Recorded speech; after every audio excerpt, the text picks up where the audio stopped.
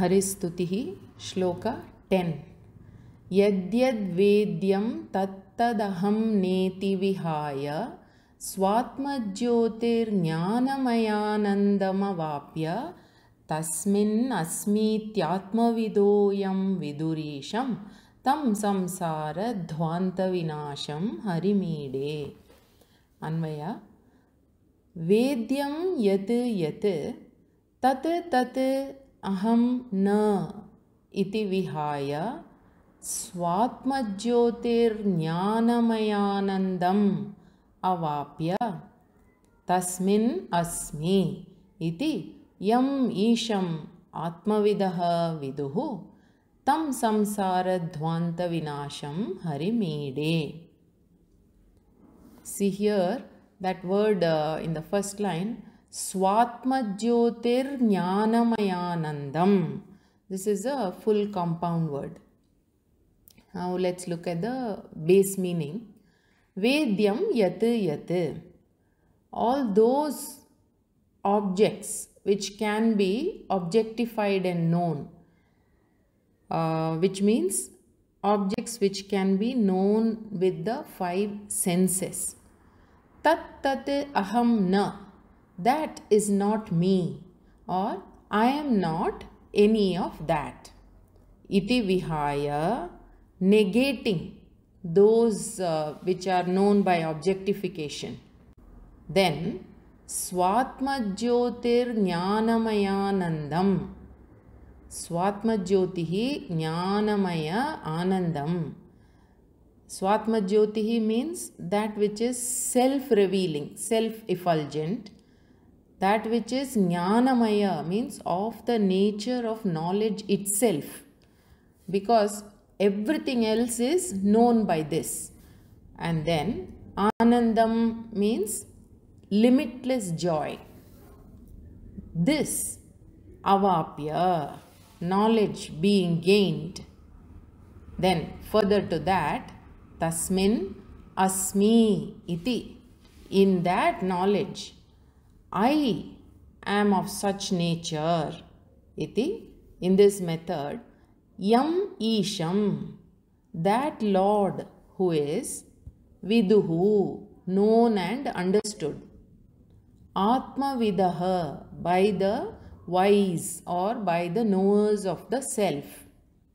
So that Brahman I meditate upon or I offer worship. Tam samsara dhvanta vinasham harimide. I worship that Hari, the destroyer of ignorance which causes samsara. So upasana was told in the earlier shloka, which is for a madhyama adhikari. And then it was said all that is here is Brahman. And understanding that Brahman as I am, aham brahma asmi.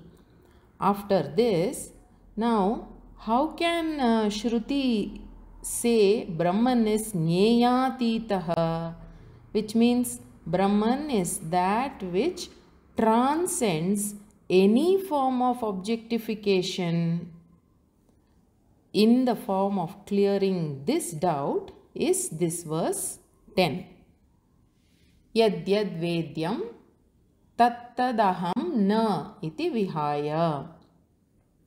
And further, this shloka also explains a method for meditation by a process of negating everything that is not the I.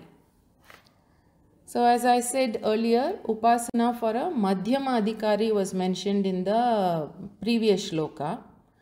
And then, now when we observe the worldly behavior in people, it can be seen that they have a pressure to keep talking or eating or watching something. Nahi kaschit kshanamapi jatu tishtati akarma krita, says Bhagavad Gita. By nature itself, a human being cannot remain still. So to such a mindset which is more restless, Acharya says, whatever you do, you see, or you eat, or you interact with whosoever, etc., there Acharya's Upadesha is practice to look upon everything as Brahman. That is by superimposition.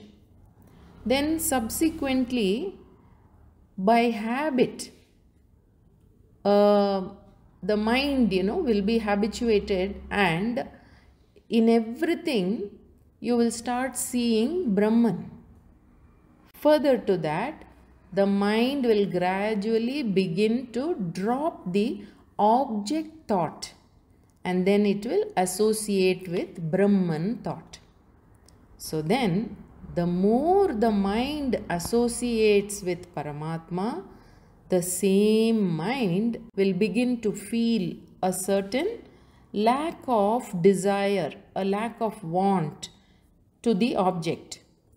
Then at such a stage, Guru says, Yadyad Vedyam Tattadaham Na iti vihaya Swatma Jyotir Jnanamayanandam Avapya. Until now, you conditioned the mind to look upon every object as Paramatma. Alright. Then, besides that, now, when you use your eyes and look, or you smell something, or you taste something, or you hear something, or you touch any object, you do understand that it is not me. Why would this happen?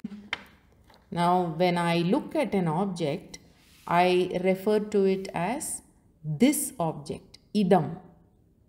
If the object is far away, I say that, tat. Now you reflect upon your expressions. I say this or that when I refer to objects. But then I never say I or me. Any object which is precious or irrelevant it may be, like for example even a garbage bin, then we mention it as this is waste, or I say this is expensive, this object is a gem, or that object is fake, or I say this is a virtue, that is unpleasant, these kind of expressions. So in all this, which I refer to as that, what happens is, when I go closer to that, then that object itself becomes this, because the distance is now nullified. So which was this becomes that, and everything referred to as that can become this. So now, with more Ishvara through association, this person, the sadhaka, does not like most of the objects. So then the Acharya is teaching him and asks him to say, Yad Yad Vedyam, any object and every object which is known and perceived, or even if it is any situation I interact with, or anyone I come to contact with, then say that it is not me, aham na, and drop it.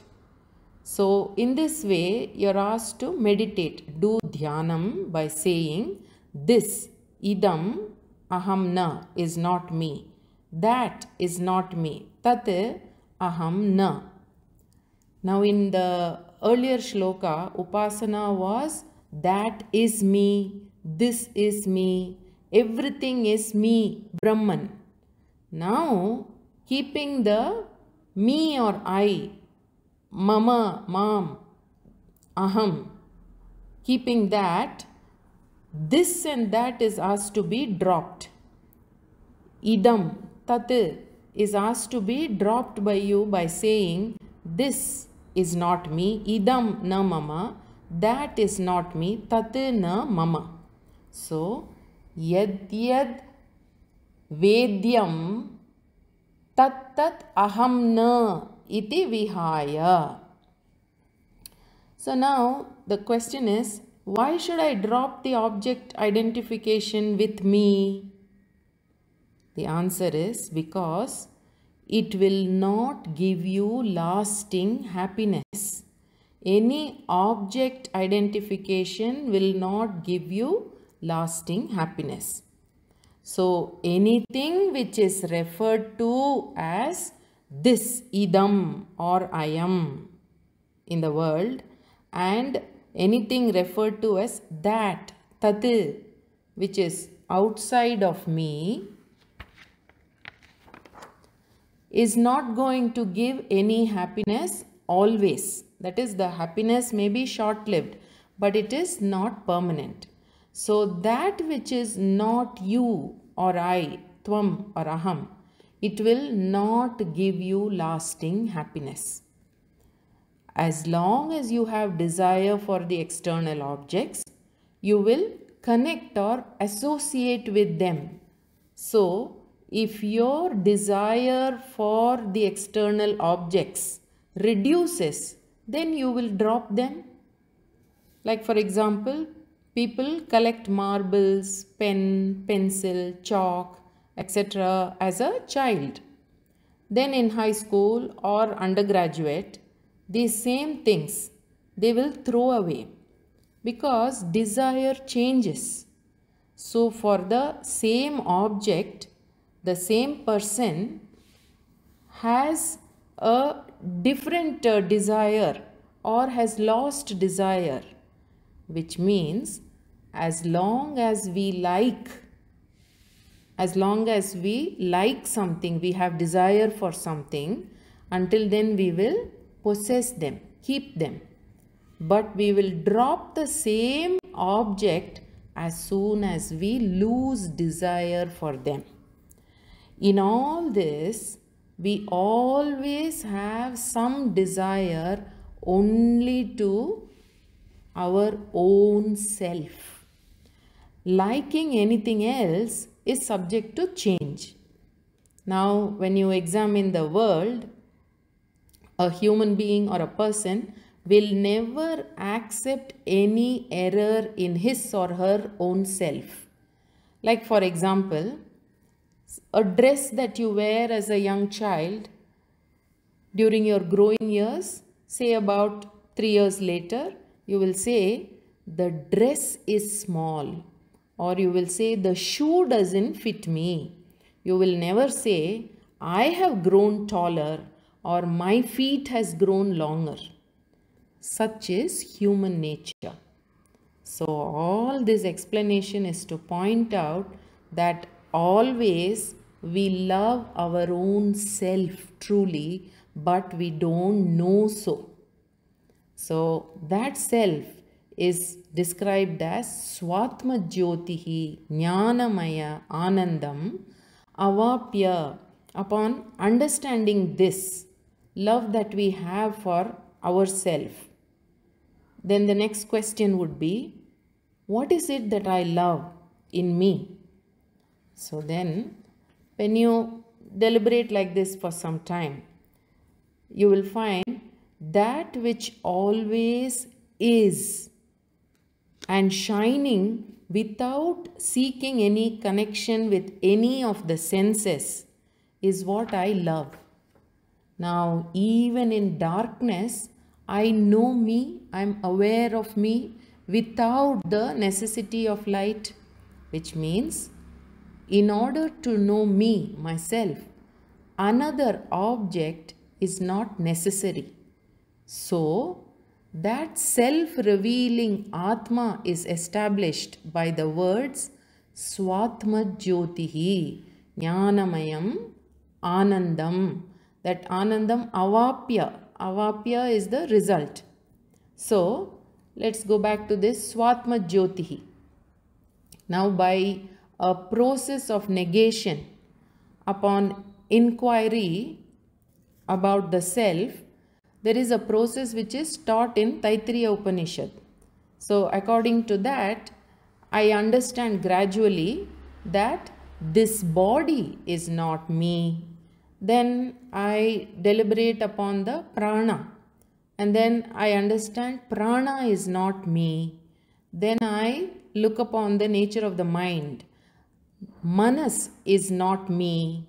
Then I understand the senses are all not me. Then transcending these and existing as the indweller within me is the light of knowledge of the self, Swatma Jyotihi. Now this in Adi Shankaracharya's Brahma Jnanavali Mala.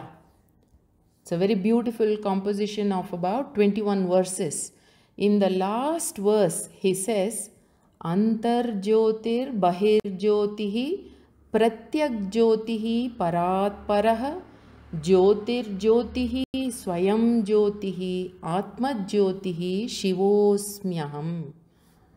Which means, who am I? Shivaha Asmi Aham. Atma Jyotihi Shivaha Asmi Aham. I am that auspiciousness, that auspicious one, which is the inner light, Antar Jyotihi. It is the outer light, Bahir Jyotihi.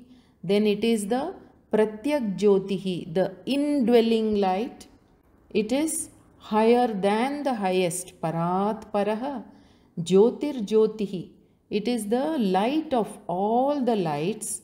And by itself it is Swayam Jyotihi, self-luminous, and that is me, Atma Jyotihi. That light is the self. So this is, this verse brings out the truth of I, which is the self-revealing consciousness, Swatma Jyotihi. And in this understanding, is I, tasmin asmi iti. In this way, Atma vidaha yam viduhu. Who are the knowers of the self in this way? They are the Atma vidaha, the great scholars who know the self. How do they know the self? As the source of all the lights. That is the self. So, other than this body, mind, sense complex and all the objects, within me as the indweller is the self, that is asmi iti, they know. So tam samsara dhvanta vinasham harim ide, that indwelling self, the light which lights up everything, because of which everything else is revealed, unto that Brahman I offer my worship. Here, see, you have to notice how a krama is taught for dhyanam. A structure or a order, you can say, to meditate upon Nirguna Brahma is taught. Firstly, Acharya asks you to look upon everything that is to be known, yat yat vedyam, as Brahman. Then, in all the objects and in all the experiences, know that the object is not you and the experience is not you, but that which transcends all the five panchakoshaha and that which transcends the three states of experience, the waking state, Jagrata Avastha, the dreaming state, Swapna Avastha, and the deep sleep state, Sushupti Avastha. Transcending all this and existing independently, that Brahman, Tat is you, Tvam Asi. This is how the krama for contemplation is taught. Now this is beautifully said in Kaivalya Upanishad as Trishu dhamasu yad bhogyam bhokta bhogascha yad bhavet tebhyaha vilakshana sakshi chinmatroham sada shivaha. So Trishu Dhamasu means in the 3 realms. Trishu Dhamasu, in the 3 realms. Yat Bhogyam, that which is enjoyable. And then Bhokta, the one who is the enjoyer. And then Bhogaha, that which is being enjoyed. Cha, also. And then Yat Bhavet, that which can be. And Tebhyaha, from all of that, that which is Vilakshanaha, different, and is present as Sakshi, witness. What kind of a witness? Chinmatraha, in the form of pure consciousness. Pure consciousness, also you can say Jnanamayam, that Aham, I am, and I am Sadashivaha, ever auspicious. Here, Sakshi is a beautiful word used to explain the I. Now, Sakshi brings out the meaning of what is the nature of the witness itself. Now, generally we say Sakshi means witness. So, what is the content of witness? It means, see, normally we need the sense organs of perception with the mind behind them to see things. But then the Lord, Sakshat Ikshate, He sees everything directly without the intervention of the sense organs or the mind. Hence, His knowledge is free of the defects or the impurities of the mind and the sense organs. So, with reference to the mind, He is called Sakshi, but by Himself, He is Chaitanyam, consciousness. So, that He is uninvolved in what He sees is implied here by Sakshi, and that Sakshi Aham is the content of I. So, in this way, the meaning of Tat Tvam Asi Mahavakya is brought out. And further, the structure of the shloka is such that the Acharya's teaching is asking you to turn inwards and look at you as the self. So, in other words, Dhyanam in the form of Antardrishtihi is taught in this shloka. In other words, one can say that for those who have gained Vairagyam as qualification, that dispassion which is born out of understanding the self, dispassion towards everything that can be objectified, to that dispassion is born of understanding and not out of any force. So, for such a person, one who has this kind of Vairagyam, this Upasana has been taught. Now, before gaining Vairagyam, how do you meditate is the method taught in the previous verse. So, like this verse is beautiful in bringing out the identity of Paramatma and Jivatma by saying Tat Tvam Asi. That light of all the lights is you yourself alone. Iti. Yadyad Vedyam Tattadaham Neti Vihaya Swatmajyotir Jnanamayanandamavapya Tasmin Asmityatma Vidoyam Vidurisham Tam Samsara Dhvanta Vinasham Harimede. Namaste.